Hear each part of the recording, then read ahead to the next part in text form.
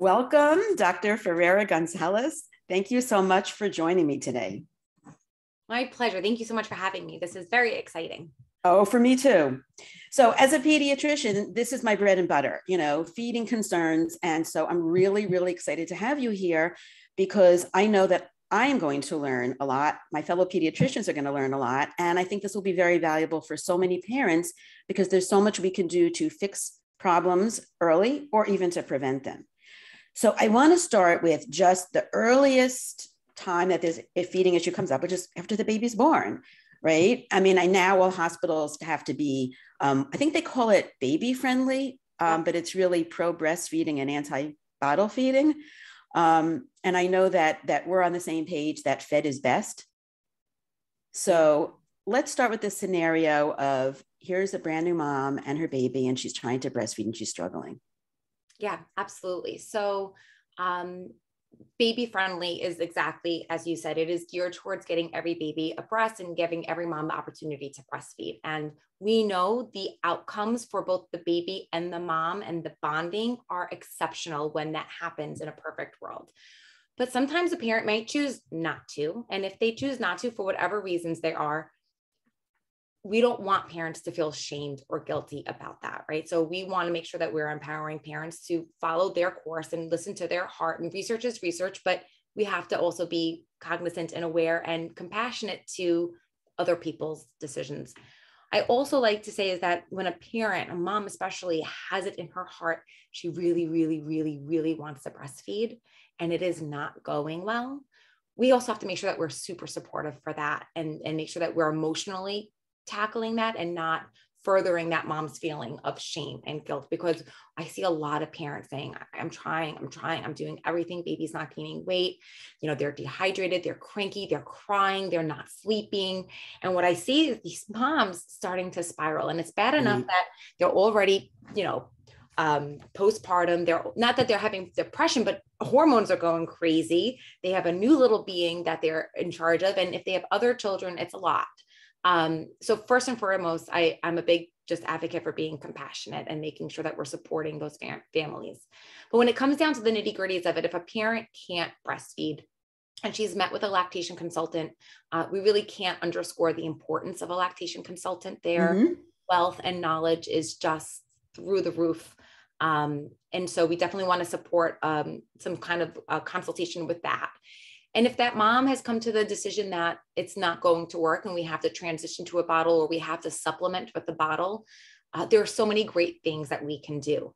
Years ago, there was that whole concept of nipple confusion where the lactation consultants didn't want breastfed babies to have a pacifier or to try any bottle because it creates this nipple confusion. We have now debunked that for the most part. Yeah.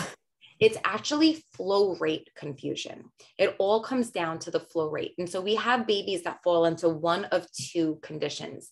You see, for a baby to feed from a breast, they have a lot more control over what comes out of that mommy breast with every suck, with every compression, with all of that synergistic movement that a baby can do.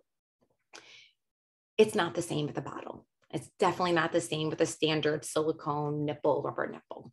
So we either see that the mom's breast flow rate is slow and the baby can control it, and that's very comforting for the baby. So then when a mom goes to try a bottle and that flow rate is fast, baby can't control it, and it's very exhausting for that baby to try to figure out how to swallow and breathe and suck without this liquid drowning them. So we then have nipple confusion or flow rate confusion. And then we have babies on the other spectrum. We have these babies that when you are breastfeeding, you have more control because you're using more of your muscles. And then we have the subset of babies though, that are like, oh, I don't want to use my muscles. I'd rather be lazy and just have liquid pour into my mouth. And so these are the babies that sometimes prefer a bottle over a mommy breast. It's easier to satisfy on a breast if you don't mind liquid flowing into your mouth at a very, very fast rate. Right. I'm going to interrupt for just a minute, though, because I want to go back about those babies. First of all, some of those babies are weaker. They may have low muscle tone. They may be premature. So it's not even a matter of they're lazy. I don't want. Yes. I'm thinking only full-term babies, but yes, if there's those subsets, for sure. Yeah. Especially but even the full-term babies that are smaller or lower tone, And I want to not forget to talk about tongue tie, because it sounds like we're going to get past it. And I promised my listeners already, I've already had interviewed an ENT. I've interviewed a lactation consultant. For people who are listening to this saying she's not talking enough about breastfeeding, I interviewed a lactation consultant, Dr. Laura Macaluso. And I talked about tongue tie with all of them. And I said, I'm going to speak to a speech therapist too. So I need to address tongue tie, because a lot of parents will say, okay, the breastfeeding isn't working. It must be, somebody told me it's a tongue tie. Okay, that's a great point. And thank you for keeping me on track, because I could just talk and talk. That's great. When it comes to the tongue tie in our little babies, what we now know, there's some really very interesting research coming out of New Zealand by Dr. Nikki Mills. She's a otolaryngologist there. She's published extensively. She actually did a cadaver study on adults. It was adult cadavers, but she was trying to figure out the makeup of a frenulum. There was always this concept of it's a band, and then, well, is it an anterior band? Does it go all the way posterior? What's the nature, the anatomy of this? And what she found out was that it's actually part of the myofascial system.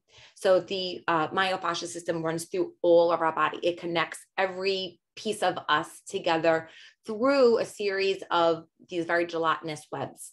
And they communicate with each other. This is where like radiating pain comes from. And, you know, you sleep funny, and then like you have like this pain in your shoulder, like you didn't even sleep on that shoulder. Why does the shoulder hurt? It's part of your myofascial system. So there's some very interesting new therapies coming out to treat a tongue tie without a frenectomy. So we know things like myofascial release, trigger point releases, cranial sacral therapies, all of these work on the myofascial system. So the idea is this web of gelatinous spindles all over our body that are connected. If an area gets knotted up, it's going to pull on these other areas. So if we could release, in particular, like our trapezius, these muscles back here, we often see a very quick release in the tightness of the frenulum. And it's amazing. You could literally, I'm trained in neonatal massage, and I can hit these trigger points for these babies. Wow. And literally all of a sudden they have necks. Like we have some of these babies that their shoulders are up by their ears, and this is just how they stay, right? They're so used to like this little tight extension, and you give this therapy and all of a sudden they have necks. And we see a lot more movement in their tongue when they have that release. So it's definitely something that parents should be aware of and physicians should be aware of. It doesn't always have to go right to a surgical procedure. Amazing. I wonder if that also has something to do with torticollis, because I'm thinking about the babies being kind of squished in utero and the head tilted to the side. It sounds like that would be good for that too. Oh, myofascia, that is 100%. So there's a lot of, you know, I'm very big on preventative. There's a lot of preventative things that you can do, even just recommending your parents at night after their showers to put the babies on and prone on their bellies and massage them, literally massage their back. This is going to release all of that. You don't have to know, where the trigger points are. Just that alone, it's going to be bonding for mom and baby and dad and baby, caregiver and baby, whoever it is. It's going to really help that myofascial system up in this shoulder girdle and will help with the frenulum as well. That is such an amazing, simple tip. Just massage your baby can help. Baby. And I mean, I'm more than happy to give you like more specific techniques if that's something you're interested in, but it's not rocket science. It's you make your baby feel good and you listen to your baby. If your baby flinches, that means they don't like it. And so you stop doing that. So it's very intuitive to your baby, and it's a wonderful, wonderful way to bond as well. That is such an awesome, simple technique. I love that. Yeah. Got to remember that. Okay. So back for just a minute to the tongue tie. I do want to say that I spoke to a dentist who was concerned about the people who were releasing the upper lip tie, that she said that actually can remove the space needed for teeth later. And the ENT was concerned about low muscle tone babies who get a tongue tie because the tongue is more likely to fall back. So it makes sense with the idea that sometimes less is more. So just food for thought for people who are, you know, looking for the magic answer to feeding issues, which would be, you know, in their mind, release of the tongue tie. But what else could we do besides release tongue ties? What else could be a problem and what else could we do? Right. So we do know that there are different feeding positions that also help. When it comes to breastfeeding, we want to make sure that that infant has a position that is extra supportive to their head and their neck. Sometimes when we leave them to have just support on us, like we train parents when they breastfeed to lean back and let the baby be on them. This is very supportive, but I, in that instance, do encourage parents to make sure that they still give that baby a lot of head and neck support and back support, because if it is not structural as much as it is physiologic with that myofascial system, we know that more stability creates more mobility. So that whole idea of stability is great. If you have a baby that's on the bottle, we know the same holds true. So think about these babies, they're in the womb, they're used to this tight, compact, boundaried area. That gives them a lot of support. So we often see a lot of people learning in the hospitals in their maternity stay to leave the baby unswaddled during the feeding, right? So they'll wake up, right? So they'll wake up. We don't want, the truth is they need that stability for good mobility. So we are big proponents for keeping babies swaddled through a feeding, because have you ever like sat on a bar stool without a foot rung? You feel a little up there, you're less likely to go and reach for your coffee cup. Same thing with the baby. Without that good support to their system, they're not going to be as likely to move their extremities, their tongue and their jaw, or their extremities in that case. So what we promote is containment. So that's going to be the swaddle. Alignment. We want their body to be symmetrical, and alignment, containment, and I forgot the third one. Oh, morning. You but it's so interesting to have the baby swaddled, because, you know, I remember nursing my own that I was so worried that they would fall asleep. And, you know, we do have a problem with sleepy babies. Yeah, during nursing, it's okay because they're getting a lot. We almost even prefer for the first 3 months of life still to breastfeed skin to skin. A lot of parents forget how important skin to skin is, not just for preterm babies or medically fragile babies. All babies benefit from skin to skin for up to 3 months of life. So we are okay with them being open and on you for breastfeeding.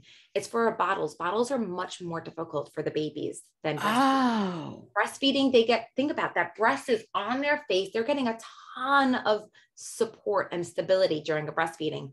During a bottle feeding, they are not. So we recommend you're going to swaddle with their hands up by their face. If a baby is coming home with a nasal gastric tube and you're worried about them yanking it, swaddle them with their hands on their chest. That's fine. But we want them to have nice containment, alignment, and support. Support. There you go. So yeah. So again, even if you're going to breastfeed a baby and then you're going to top them off with a bottle, throw them in a quick swaddle. Again, that extra support is going to make them much more coordinated and easier to eat from a bottle, which we know physiologically is more difficult for them. You're saying bottle feeding is more physiologically difficult? It's so interesting because I always thought of breast being difficult, causing more work for the baby. So they're growing their muscles better. So this is this whole idea about, so why I'm a big proponent for slow flow nipples. So when a baby has to eat from a mommy breast, they have to use all of these muscles in their mouth in order to create the proper suction and compression to empty a milk dud from mom. If they feed from a regular bottle, they don't have to elicit so much of that oral musculature to, in fact, a lot of them become munchers. Like, have you ever heard a mom saying, oh, baby's just kind of moving their mouth. They're not really, really sucking. It's because they know that if they were to really, really suck on that bottle, they would drown. Too fast, so they compensate. They are so smart, these babies. They compensate by then purposely reducing their suction to just a compression-based suck to slow that flow. And while I'm very proud of these babies, they're very smart. It actually stunts the development of the rest of their oral musculature. So this is why breastfed babies have far superior speech and feeding skills in toddlerhood than bottle-fed babies, because breastfed babies are using all of those muscles to grow their mouths. So yes, it's initially more difficult, but it serves the role for growth and later development. So we recommend every baby, full term, no medical issues, every baby be on a slow flow nipple for the first 3 to 4 months of life. So they have an opportunity to grow those muscles, to make that gap between breast and bottle a little bit smaller for their oral musculature. That slower flow also gives them more time to coordinate. Babies' greatest difficulty is not that they don't know how. They know how to suck. They know how to swallow. They've been practicing these things in the womb since 12 to 13 weeks gestational age. So they have fantastic neural pathways for that. It's coordinating breathing that is the difficult thing for them. So the slower the flow, the easier it is for them to pause and breathe. That's why we see breastfed babies, they take longer because they suck a little bit, they eat a little bit, they pause, they breathe, they relax, right? What happens when we're feeding a baby with a bottle? They pause and we're like, keep going. Like we're encouraging them. We're not encouraging that normal self-regulation as we would if they were breastfeeding. Does that make sense? No, it does. And I don't think it's automatic for people to get the slow flow nipples. And it takes how much longer? Say the average full-term baby to use a slow flow nipple versus a regular one. Oh no, they learn right away. Those not to know how, but it has to take longer because it's a slow flow nipple. No, the research shows that feeding efficiency, feeding duration, and time to acquire full oral feeding skills, at least for preterm babies, is faster than if they were to learn on a faster flow nipple. So it's really just a matter of alerting the parent early on, please buy the slow flow nipples. Well, if you like, I mean, I work at NYU-Winthrop Hospital, and on the maternity floor, if a parent does choose to bottle feed, they're only supplying slow flow nipples. So are they pointing it out to the parent? I mean, my experience with parents is that they're pushing the breast anyway. I don't hear anybody getting any bottle feeding information in the hospital by you know, the way the hospital has to work, by baby friendly. I know. And there's no reason why we can't give parents this information from a hospital. No, for sure not. No, this is so important. Yeah. And especially for these moms that have to go back to work in, 4, 6, 8 weeks. There's also a big misconception about not starting a bottle right away because you want them to breastfeed. But if you have to go back to work, you also have to make sure that your baby can feed without you there while you're back at work. So I like to support parents introducing a bottle early on, even if it's just one bottle every day or every other day, giving them that opportunity to learn so that you as a parent has peace of mind that when you go back to work, your nanny or mom or dad, whoever's with the baby while you're there, can feed them. Right. And you already pointed out that the whole nipple confusion is a myth anyway.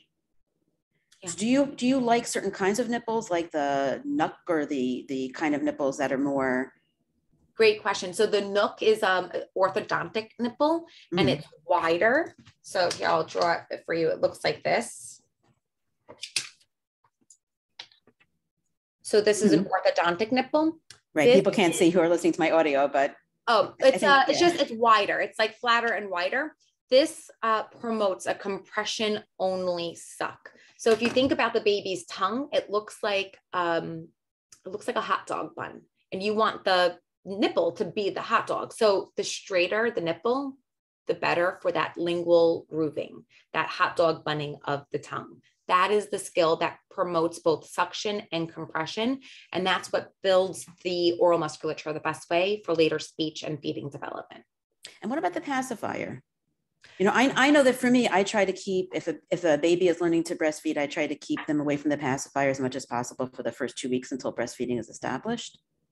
Yeah, I'm absolutely okay with that, unless the infant is under distress for any reason. Right. So if you have a baby with reflux or a cow milk protein allergy or any other medical condition going on, we know that in the neonatal period, stress is not benign. Right. We know that cumulative stress in the neonatal period can actually create later neurodevelopmental problems due to the way the brain is wired with that cortisol release in that early stage. So if a pacifier is what's going to bring peace to your baby, even if the goal is to breastfeed, we do not see currently a huge effect to that. There's not strong research showing a direct link that you are not going to be successful because you've given your baby a pacifier. I'm kind of partial to just keeping babies happy. Right. So, no, 1,000,000%. And that's a really good point. But I do see babies who are learning how to breastfeed and they haven't gotten it down yet. And every time they cry, they get a pacifier. So they kind of use up a lot of their sucking energy. Oh yeah. I mean, I think everything in moderation, and right. If your goal right there, if you have a hungry baby and you're looking for them to breastfeed, you want them to soothe themselves on the breast. And we also know that if you don't want to use a pacifier, there's other ways to pacify your baby. Like that mom can pump to empty and put the baby on an empty breast and do non-nutritive sucking on that breast. That's a fantastic way to support babies that are in distress and aren't feeling well or a little colicky. very, very, very good, because not only are they getting the benefit of a non-nutritive suck, which is naturally calming to them, they're also now getting the benefit of the skin to skin, which is going to regulate their heart rate and their respiratory rate and significantly calm them down due to the release of happy hormones. Right. But I'm going to be devil's advocate here and take the opposite stance, because I'm also very pro mom, and I find parents are exhausted and the baby needs that non-nutritive, soothing suckling, and they use their breast as that. And I'm like, no, give the baby a pacifier and go to get some sleep. Yeah. Oh, absolutely. Like I don't believe in do all one way or right. You've got to flow with it. Right. And I struggle with as a parent myself, because I'm a type A and like, I like this and I like that. Right. Kids don't think that way. The kids don't read the textbooks. Right. So I am very much about parental support, and parental sanity. So if that is something that they say, there's no way I can keep my kid on me like that, then I think a pacifier is not going to cause any harm to your early infant. We do recommend, though, pacifiers start getting weaned out between 12 and 14 months of age, so it doesn't affect later teeth and dentition. Right. We're still on the immediate newborn period. We haven't been able to leave it yet. Yes. So back to that period, any tips on combining breast and bottle? Because, I do have families that want to do both. Yeah. So it depends on, it's very individual for those families as well, and depends on the mom's availability to pump. I find like that is often the biggest question I have to ask before supporting a family with a strategy. For example, if a mom is going to be home and has the ability to pump whenever, then I'll say, why don't you alternate, right? So you empty once with baby, and then you empty once with the pump, and then you alternate, then you empty again with baby, and you empty. There's some moms that rather start with the breastfeeding and then top off with the bottle. It has a lot to do with the scheduling, unfortunately. I have found families to do a wide range. I have some families that do all the sleepy times, like the early morning, the right before the naps, and the right before bedtime breast, and the rest of the time bottle, or only when dad is home, or only when grandma is around, or whatever the case may be. And the babies end up doing very nicely. They are way more resilient and flexible and amenable than we give them credit for, I think. Right. And I have families also who do give breast milk, but exclusively through a bottle. Oh, that's a wonderful option. That's a wonderful option. There's not only the benefit of breastfeeding from the physiologic touch and the bonding that happens, but also the nutritional portion of the breast milk.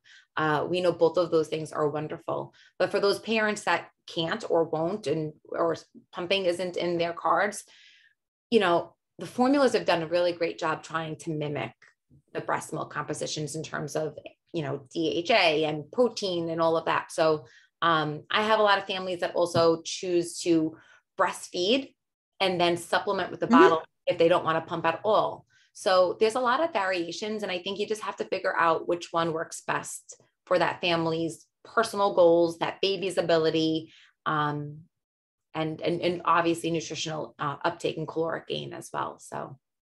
Right. Absolutely. So the next scenario I have is the baby who's spitting up a lot and is fussy. So I am going to say, of course, this is not here for medical advice. Please consult your physician. And some of this can easily be, say, a milk protein intolerance that you mentioned, or other reasons for the baby to be uncomfortable, but some of it could be feeding technique. Absolutely. Here you go. We know that bottle mechanics, baby positioning, all of this plays a huge role into why a baby might be refluxing or having more sped up episodes. So first, to understand a little bit about reflux, we know that when milk goes into the stomach, it causes what we call gastric distension. And then there's natural recoil. It's like a balloon, right? So the further it stretches, the more recoil it's going to want. And as it recoils, this is when these reflux episodes might occur. That, and also, listen, think about a baby. Babies are mushy. They're low tone. They're babies. They can't hold a muscle contraction tight forever and ever and ever. So there's going to be what we call this transient relaxation of that sphincter right on top of the stomach. This is normal. Every baby is going to reflux. So when we have parents who say, oh, my baby is vomiting, that's kind of normal, right? There's a normal amount of that.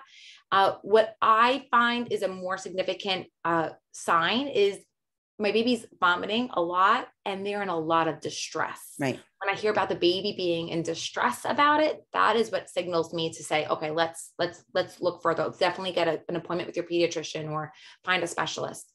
But if you want to be preventative in nature, there are definitely key things that we can do, or if you're finding that your baby is already demonstrating some of these things. First, the bottle. We know that if you have a bottle that is what's considered vacuum free, it is better than if it's a vacuum tight bottle. So I want you to think of, let me see if I have a water bottle. So I want you to think of a water bottle, right? If I were to have water in here and drink it, you see how like this bottle would collapse. As I suck water, it collapses. That is when it is vacuum tight. When it collapses, you have to release the seal in your mouth to let air be redistributed back into the bottle in order for you to get more.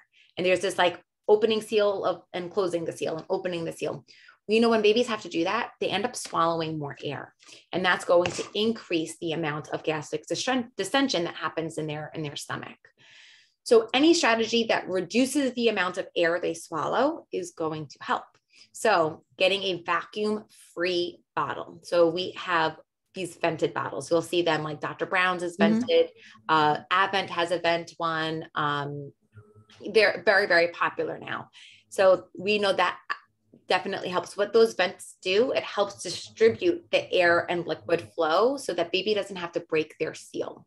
And so it's a more consistent way to suck without having to accidentally swallow any air. If though you have a standard bottle with the cuff and the nipple and you don't want to go and splurge, there are cost-effective ways to create a vacuum-free system.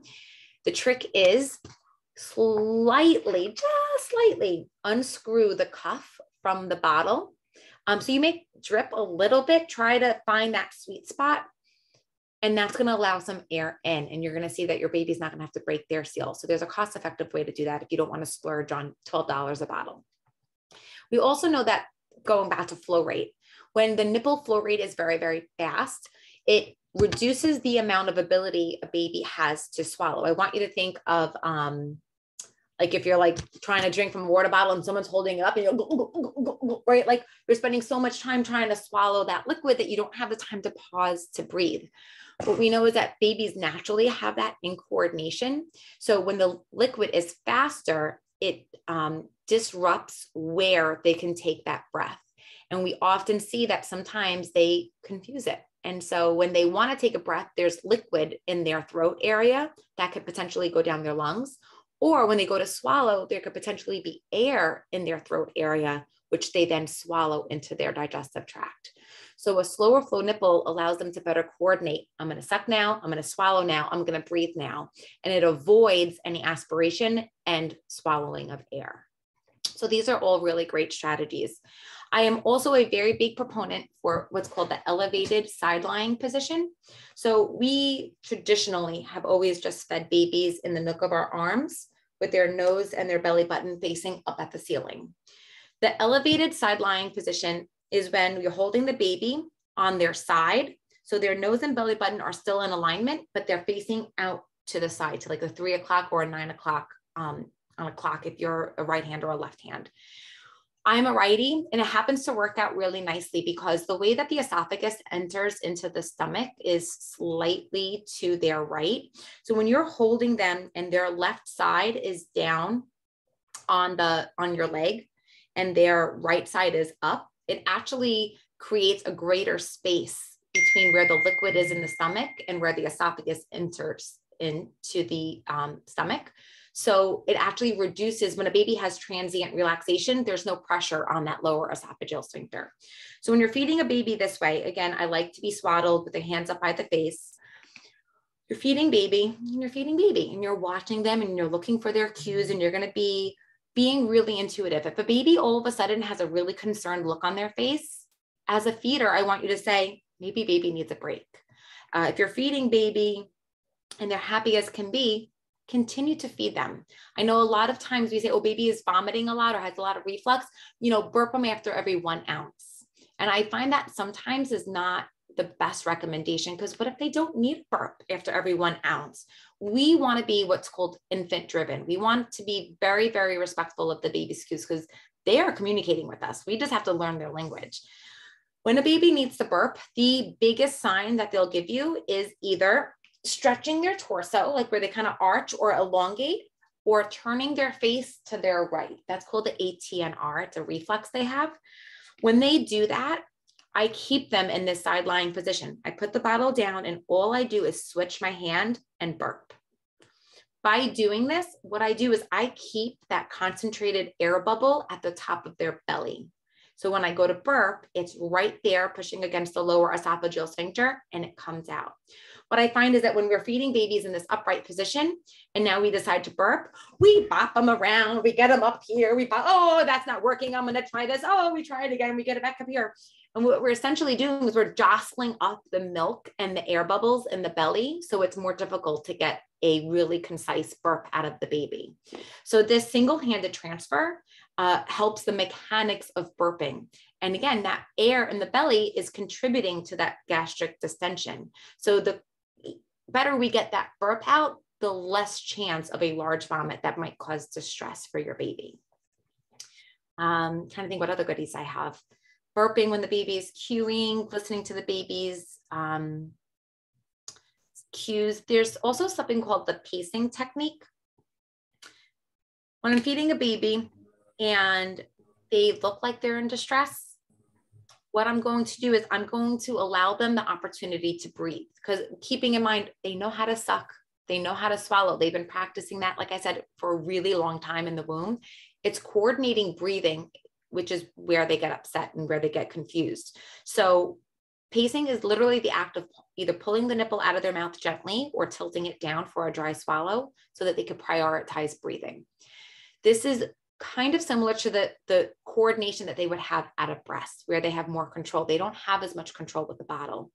So I like this because it allows them to breathe. It reduces the chance of them getting incoordinated, but it also slows the rate of liquid that goes into their stomach.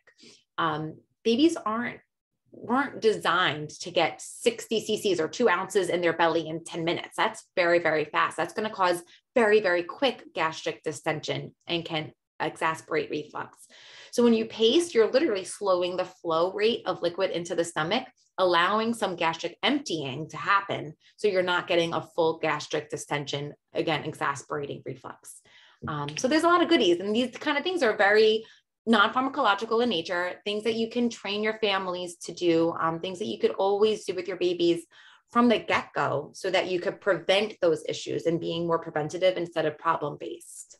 This is really such amazing tips. And I want to tell everybody listening to the audio that you had a baby and a bottle, not a real baby, a doll and a bottle model. And so some of this is clear if you actually watch it. So this is also going to be posted on YouTube, on the JOWMA YouTube channel, so people can actually watch it. It's clearer when you watch it. So that is just so much amazing advice. I want to move on to, we're going to just grow this kid up to about, at least 4 to 6 months and talk about transition to solids, because that's another, I find, stumbling block moment. Yeah. So there's 2 trains of thoughts, right? We know that the AAP feels very strongly about not starting solids in babies until they're 6 months of age. And there's a lot of research to support that from a nutritional standpoint. However, it misses the bar when it comes to a developmental standpoint.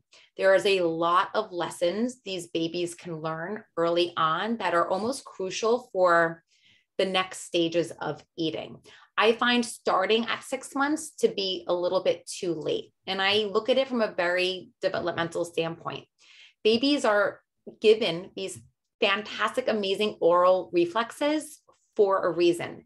And we want to optimize on those oral reflexes to create ease and support for the babies while they're learning new tasks. So I am a big proponent for starting spoon feeding somewhere between 4 and 5 months of age. It is very dependent on that infant's head and neck support. So if you have a seat and you put baby in and they're like wobbling their head like a top, right? That baby's not going to be ready for spoon feeding, right?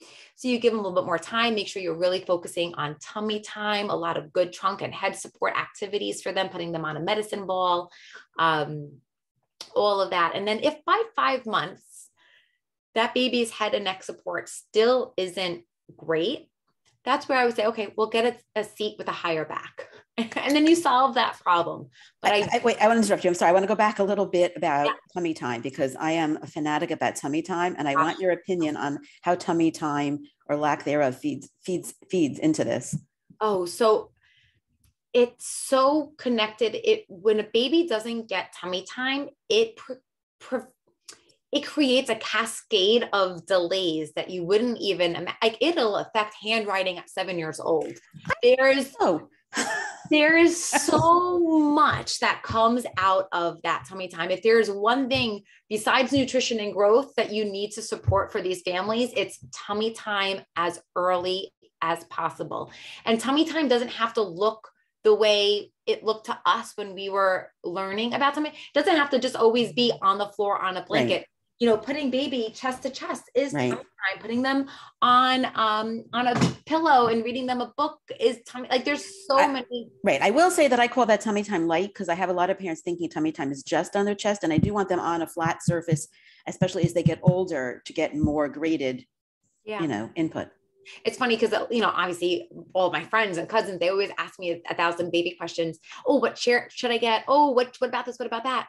And I'm a big believer the best place for your baby is on the floor. You get them a bunch of different blankets and you alternate them so that you get used to different sensory rich environments on their hands, on their face. And they should just be on the floor, and that is their comfortable place. And if you want to pop them up, for a couple of hours, scattered throughout the day, equaling about an hour or two, but the rest of that time, they should be on the floor. It's the safest place. You don't have to worry about them falling off of anything. Right. But you know what I find, and this is like, I talk about this a lot, so bear with me. I find that the babies who need it the most are the ones that really won't do it. So I try to not be guilt inducing. I give a goal of 10 minutes 4 times a day. And then I say, work towards it, because a lot of the babies who are like this just cry. They cry and they scream, and you have to pick that baby up. We're not trying to torture a baby. No, I 100% agree with you. That's exactly the right. And I do the same thing. You start small, a couple times a day, and then you grow on that 100%. Right. I'm also against containerizing babies, because when they're not on their belly, they're usually in some kind of container. That's like these chairs. They went, oh, can I get this? And I'm like, why have 3 different chairs? Just put them on a mat on the floor. Right. So what do you see for down the road for babies that don't get tummy time? You mentioned it briefly. Well, as it relates to feeding, to feeding and to speech, does it affect speech? Yeah, it can. So I can find research for this. Everything is oral motor in nature, right? And we have to think that we think about speech and feeding as motor tasks, but they're really sensory motor tasks. So they need good sensory reception and processing in order to elicit the appropriate motor tasks for both speech and feeding. So when a baby has the opportunity to have good tummy time in the neonatal period, they are doing more than what we think. They're not just growing their trunk and their neck muscles, which are so important for speech and feeding, because if you can't breathe, you can't eat. If you can't breathe, you can't speak. And all of these respiratory muscles are in our trunk. So we need that baby to eventually get good abdominal muscles, good shoulder girdle muscles, good neck muscles, so that they can breathe adequately. We also know that swallowing is all here in the neck muscles. So the better they're able to get that head up as they get closer to 2, 3, 4 months of age, that's going to help strengthen all of the muscles that they need for safe and efficient swallowing. Going on from there, we know that the more strong the base core is, helps the strength and the movement of the extremities that come out of it. So we think of extremities as arms and legs, which is true, but we also need to think about the tongue and the jaw as an extremity. So when we have a base that is weak, we're going to have poor posture, we're going to have weak muscles, and we're going to see more of a chance of an open mouth posture and low tone occurring there. When a baby has a low tone and has this open mouth posture for prolonged periods of times, the air that's coming into the mouth actually desensitize the sensory receptors throughout that oral mucosa and the pharynx. And that is going to lead to potential aversions or potential sensory integration dysfunctions, certain food sensitivities, and will certainly lead to articulation errors because their tongue needs to feel different points of contact while they're creating different sounds. Like when you make the L sound, you can very clearly feel the tip of your tongue on your palate. La, la, la, la, la, right? You feel that there versus you say the K sound and you can clearly feel the back of the tongue against the palate, right? They'll desensitize their sensory receptors and they won't be able to feel that as much. We also know that when a baby's on tummy time, they're inevitably going to get tired and they're going to put their face against that material that they're laying on. And that is going to desensitize their oral musculature around their face, their facial system. We know the trigeminal nerve that then is responsible for sensation and motor is so intrinsically tied to feeding and speech development that those babies that don't get the right kind of sensory, or we call sensory deprivation around the face, it directly affects their motor. So we need them to have a sensory rich experience. We also know that as that baby gets better with tummy time, they're going to start reaching for items and bringing it to their mouth. A lot of parents will put like gloves or socks on the baby's hands or like, oh, no, don't put them in their mouth. That's dirty, right? We need them to put things in their mouth. There is a very normal developmental trajectory for self-gagging. The more a baby puts something in their mouth and gags, the more you laugh at them and be like, you're so silly, cut that out. The sooner their gag desensitizes and moves posterior backwards to a adult placement.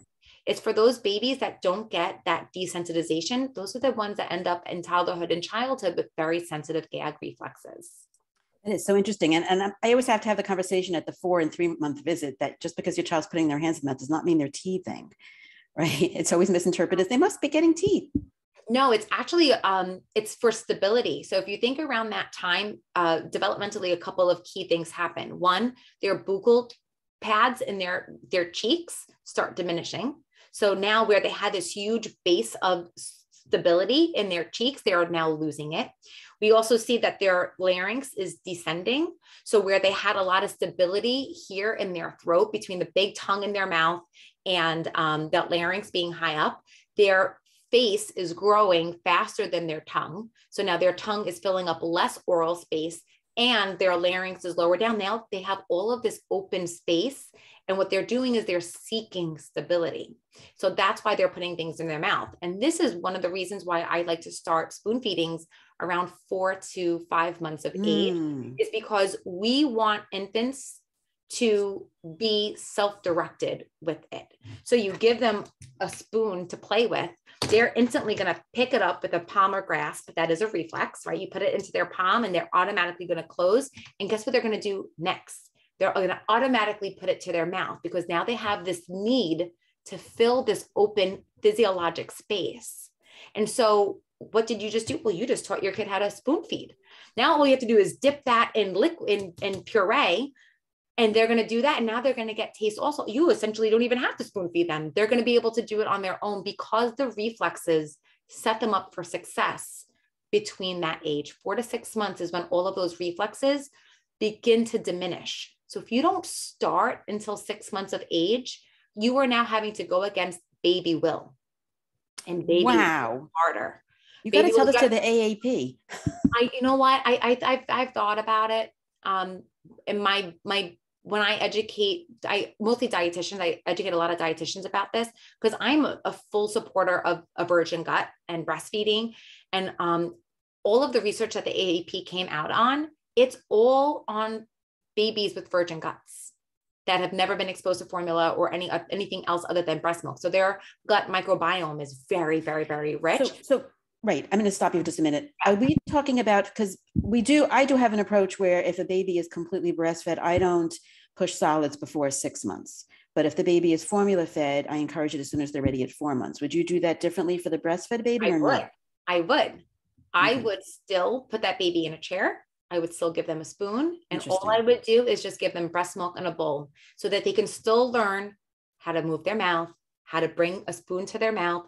Just the beautiful reciprocity of being eye to eye with a parent and, oh, you're tasting this. Oh, this is like, there's so much social skills that are learned during a spoon feeding, early spoon feeding. So I have them do everything I would with a formula fed baby, but without cereal or a puree. Amazing. And it could just be breast milk because from an oral motor standpoint, we are doing a disservice to these babies, not introducing it while their reflexes are there to support them.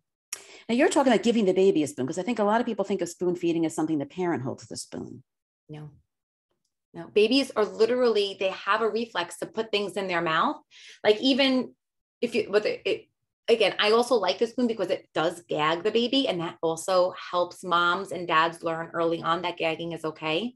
There's nothing there that the baby will choke on, because what often happens if a baby doesn't get a rich experience gagging with a spoon, when a parent then introduces solids, like when babies learn to walk, they fall. When babies learn to chew, they gag, but then the parents think it's choking. And then it creates a lot of parental anxiety. Right. And then we see a lot of kids pull away from foods at that time because the parents are anxious and the babies pick up on that. So if I can create a rich gagging experience with a spoon, so interesting. Yeah. We can actually desensitize the baby and the parents to gagging for spoon feeding and for solids. Great. What do you think about baby-led weaning? I think that it is very intuitive and baby-driven, and I'm all about listening to a baby's cues. I do think, though, that parents need to be aware of the differences between gagging and choking and bite sizes. We do see a lot of research showing foreign body aspirations with babies who accidentally take too much and choke. We have a lot of choking experiences, and we have a lot of parents that get traumatized and infants who get traumatized if it's not handled perfectly. So I think it's a great recommendation for very thick-skinned parents, or maybe like parents of like third children. But if you have a parent that's very anxious, just make sure that they have really good support and education on the difference of a gag versus a swallow, versus a choke.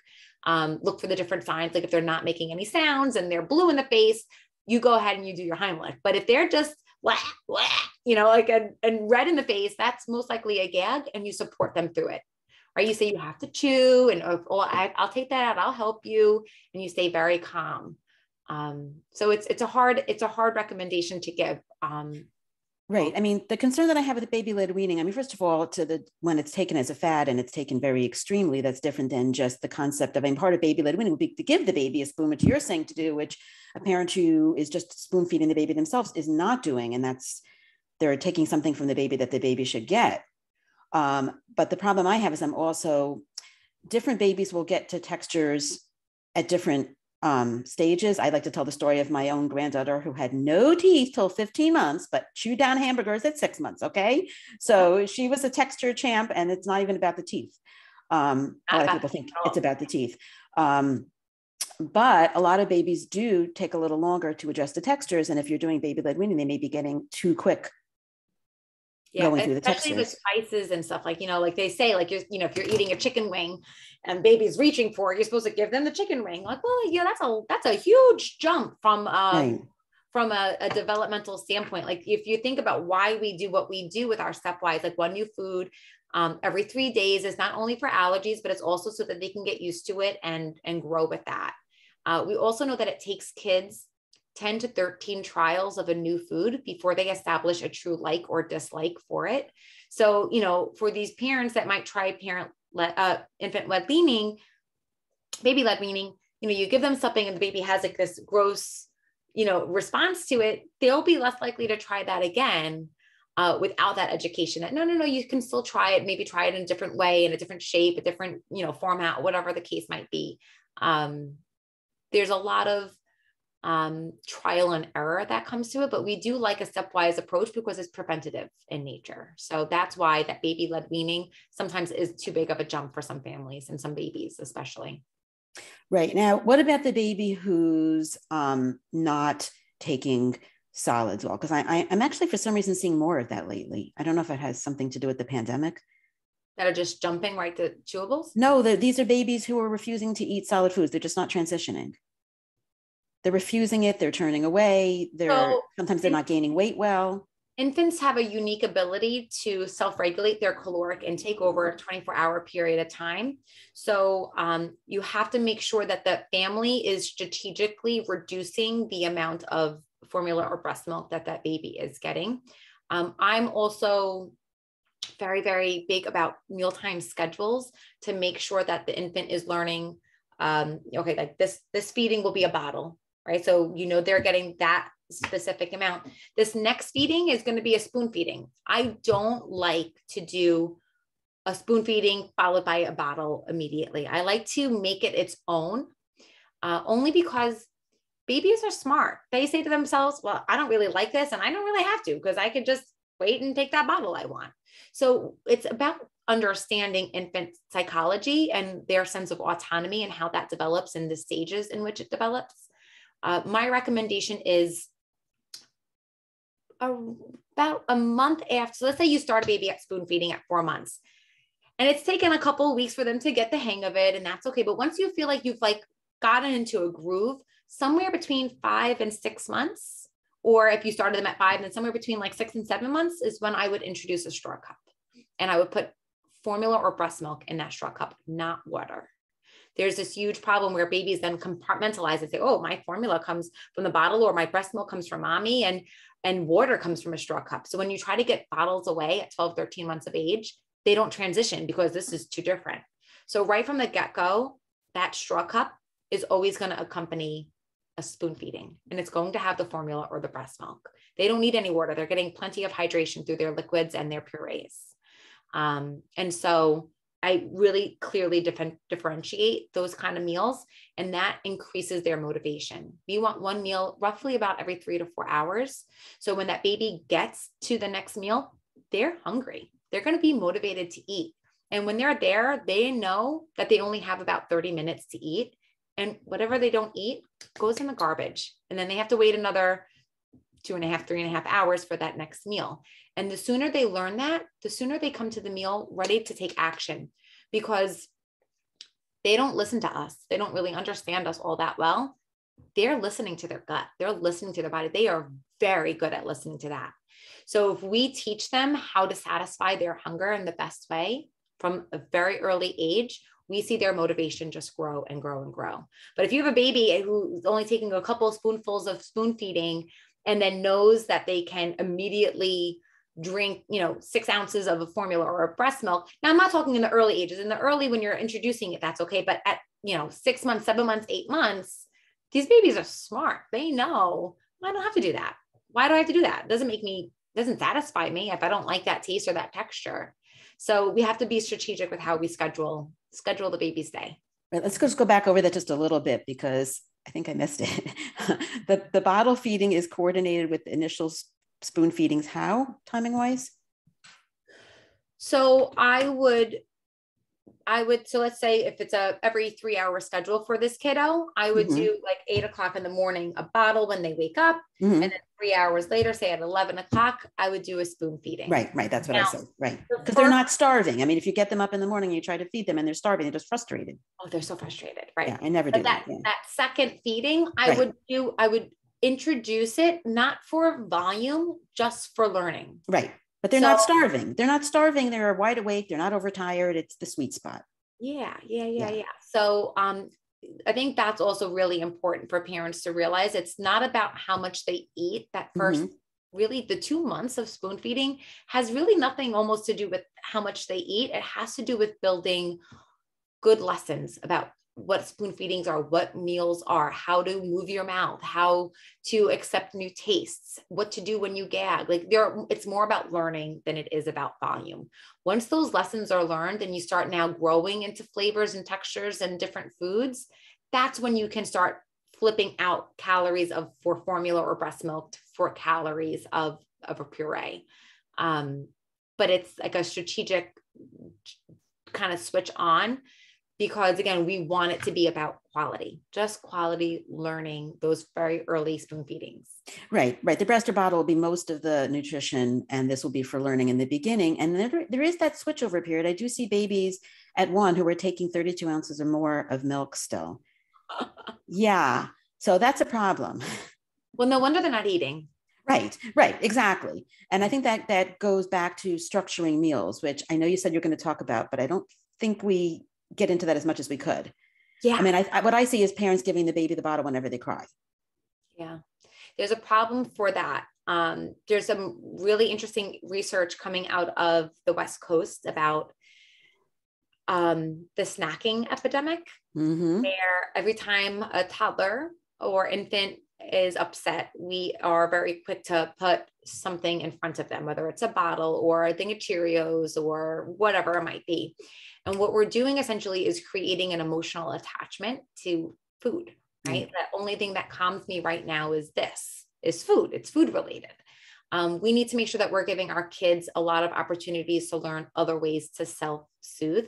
Now, listen, as a parent, like there's times where you're at a doctor's office and your kid is, and like you throw a little thing of Cheerios in front of them and it keeps them happy, right? So there's always a time and a place. I like to make sure that these recommendations, none of them are black and white. They're all gray, and you have to find what works best for you. But generally speaking, we want to make sure that the kids are not eating or drinking in between meal times. We want them to do all of that during a mealtime.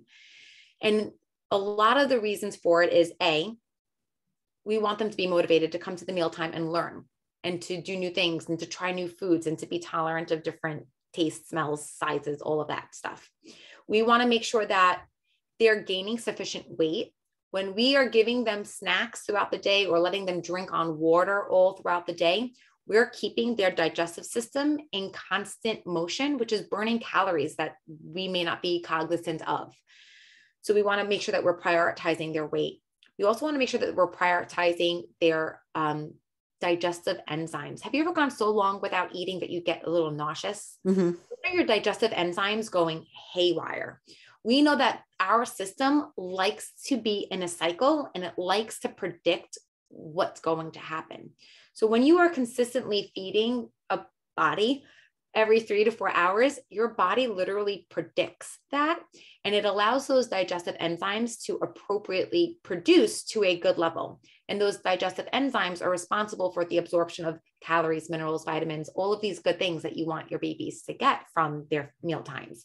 So ideally, if you're feeding every 3 to 4 hours, the baby is coming to the meal fully hungry and ready to eat and learn and do whatever they have to do to satisfy their hunger.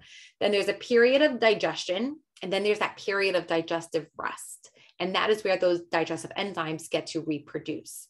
From there, it then triggers hunger. And then the baby comes back to the mealtime and we'll eat like we want with these nice gaps. But like I said, when we're snacking in between meals or when we're offering water in between meals, we are not training the cycle, and those digestive enzymes do not reach appropriate levels for adequate absorption of all of those good things.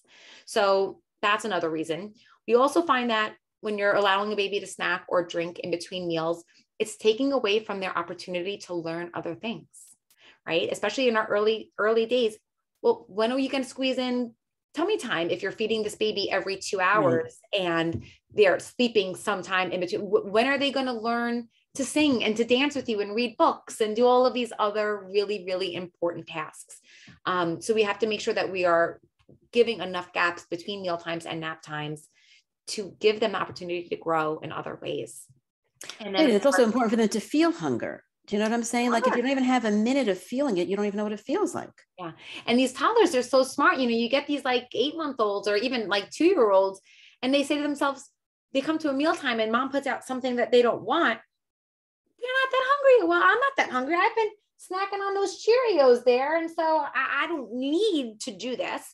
And maybe I'll just take a couple of bites just to keep mom happy, because I know I could fill up on that 8-ounce thing of water, or those snacks are going to come in another hour. Like they're smart. They know how to self-regulate their caloric intake. So it reduces their motivation to do all of these really important tasks during a mealtime. So that set mealtime, it could not be, is so important for all of their developmental needs, their nutrition, their growth, their developmental milestones. It's goodness all the way through. Right. I always say this, I've done a lot of talks about feeding children. I interviewed an amazing pediatric dietitian named Yafi Lavova. You can look her up online. She is phenomenal. And we talked about the division of responsibility of feeding. Ellen Satter, who's the grandma of pediatric nutrition, who said it is not your job to get your child to eat X amount. It's your job to say the when you're eating, the structure, the where you're eating, and the what, but not whether child's going to eat it or how much. And it can't be said enough, because I do have a lot of parents that get very frustrated that their, child who's starting to eat, their toddler, is not in their mind eating at all. I feel like toddlers can live on air. And I always tell them they usually have one good meal, one bad meal, one no meal by two. And that's where I think a lot of problems start, when the parent is insistent that the child eats. Yeah. And then they don't. Yeah. So it's not only important to recognize the once every 3 to 4 hour meals, but the time limit to meals. And you let them know you have 30 minutes to eat. And you get I did this even with my son. My son is 7 now, but there was a time where I would put, I don't like this. And I would say, okay, no worries. You don't have to eat it if you don't want to. Breakfast is going to be in 13 hours. So we could just eat then. No big deal. And he's like, sure enough, they'll sit down, they'll eat, right? They listen to their stomach way better than they listen to us. So as long as you, as a caregiver, are creating a stress-free meal environment, providing them with that food, treating them with respect, and allowing them to have autonomy, they will figure it out. Right. But we do often see problems start to grow and manifest when parents are worried about it, and rightfully so, right? When your baby's not eating and you're worried about waking, you're worried about them, you feel a little bit like a failure yourself, which is so not true. And parents it's so emotional. Yeah. Themselves. But you feel like you have to chase your kid around and get food in their mouths, and we're then creating a whole subset of behaviors that we then have to work with. So approaching the mealtime exactly like Dr. Satter has said, you put the food out, you create a safe, calm environment. As humans, anytime we feel any negative emotion, stress, lack of control, upset, any negative emotion, our body naturally produces adrenaline, and adrenaline is an appetite suppressant. So it is part of our parental role to make sure that the meal times are as chill as possible. If you have a kid with sensory issues, you get them to calm down by jumping on a bed first, to come to the mealtime more relaxed, or give your kid a massage first and then sit them down and play nice music, or make it a happy place and let them have the control that they're looking for. Again, they will listen to their stomach if they feel like they're in a safe environment, and you are providing them with everything they need to make those right decisions. Right. And I love the idea of always give your child a spoon from the earliest age, even if you're not even up to actually giving them solids, because it gives them a sense of control. It gives them that ability to explore, and it's taking away that, well, I'm going to feed you. No, we are supporting them in their feeding. Right. It's like a gentle dance, but they are the lead. Right. What do you think about those pouches? Just curious. So some of them really gross me out because you can't clean them. So they actually make a silicone pouch. I think that as long as you understand the goal, I think they're a great thing for a kid who wants to learn about a food that wouldn't be yet safe to put in their mouth. So the silicone, I prefer the silicone ones because you can wash them better. But it's a great way to introduce a new taste or a new texture to a baby. It keeps them occupied for a decent amount of time, depending on what you put in there. And so I think it's great, but there's this misconception that it's going to be helping them chew. It does not help a baby chew. That pouch is so big in their mouth. It really promotes more suction and sucking and munching than actual chewing. So just make sure that you understand why you're giving it to them. You're giving it to them for taste experiment, taste tolerance, and texture tolerance. So what I used in when I was cooking for my kid, when he was younger, I would put that in front of him first while I was getting the rest of the meal. If he was really hungry and in the mood to eat, and I would let that go. And then I would get the rest of the food and feed him right after that. Because they're not really getting food from it as much as they're just getting the juice and the taste of everything. Right. And I think what I thought you were going to say more of is that they're just sucking. They're not doing a lot of other feeding skills. Yeah. And I think some parents do use it as the solid foods. No. Does not teach chewing at all. It is not a stepping stone between spoon and chewing. It is literally just taste. So yeah, you're exactly right. Absolutely.